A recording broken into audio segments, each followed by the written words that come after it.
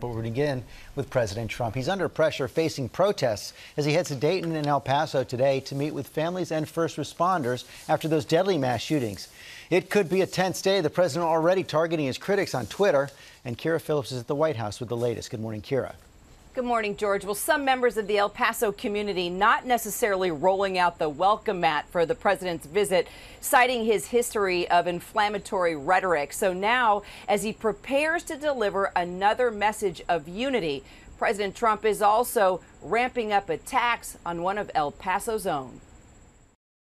Hours ahead of his trip to the border town of El Paso, Texas, President Trump lashing out at former Congressman Beto O'Rourke, a staunch critic of the president and one of the most high-profile members of this grieving community. People in El Paso, by and large, do not want to see him here, understand that he is part of the problem, part of how we got to this point. The president tweeting O'Rourke has a phony name to indicate Hispanic heritage, telling the 2020 Democratic candidate to be quiet. O'Rourke firing back in a tweet of his own, saying, 22 people in my hometown are dead after an act of terror inspired by your racism.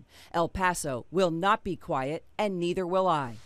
Those comments from the president happening on the heels of his own calls for unity amid tragedy just 2 days ago. Now is the time to set destructive partisanship aside, so destructive, and find the courage to answer hatred with unity, devotion, and love.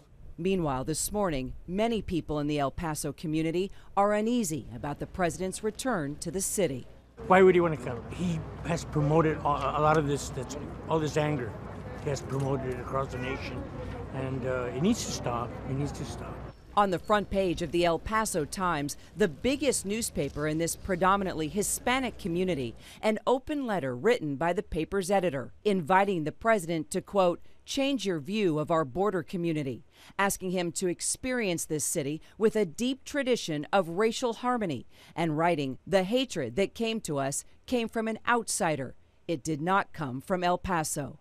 Today's visit marks the president's second trip to El Paso this year.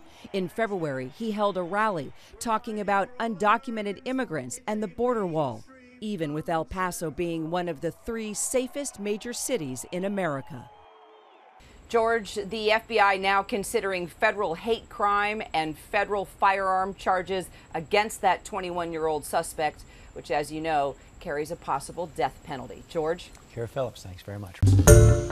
Hi, everyone. George Stephanopoulos here. Thanks for checking out the ABC News YouTube channel. If you'd like to get more videos, show highlights, and watch live event coverage, click on the right over here to subscribe to our channel. And don't forget to download the ABC News app for breaking news alerts. Thanks for watching.